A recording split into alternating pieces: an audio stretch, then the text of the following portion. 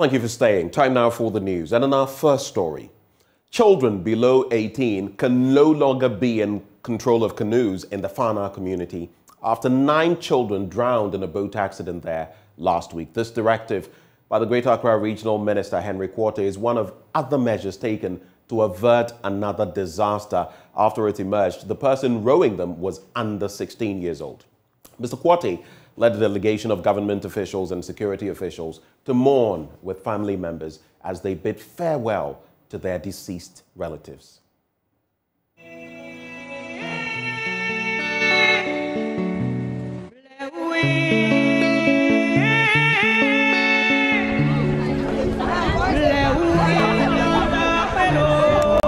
It was a somber mood when the Greater Accra Regional Minister Henry Quartey arrived in Faanaa, the fishing community hit by tragedy. Grieving families, leaders and residents had gathered to receive him.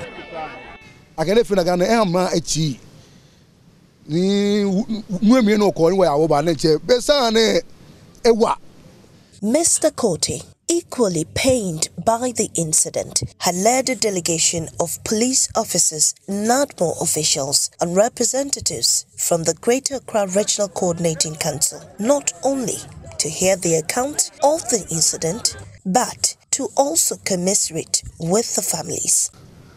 We are here, first of all, to commiserate with you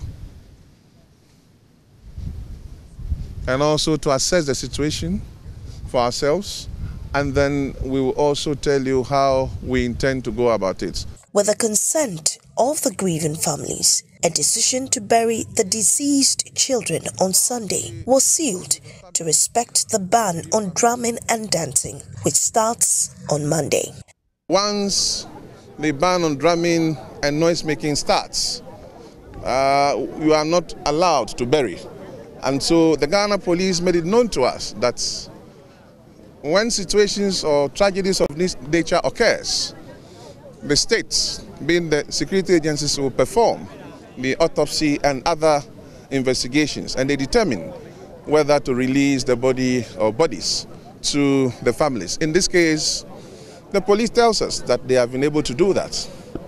Now, they asked the parents whether they consent for the children to be given a befitting burial before Monday.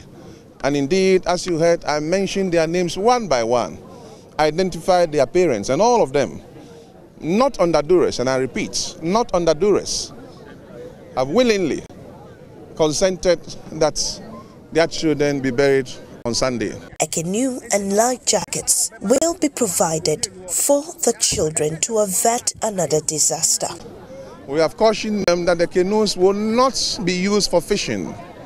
And again, it cannot be owned by anybody. It is going to be managed by the 2 assemblies.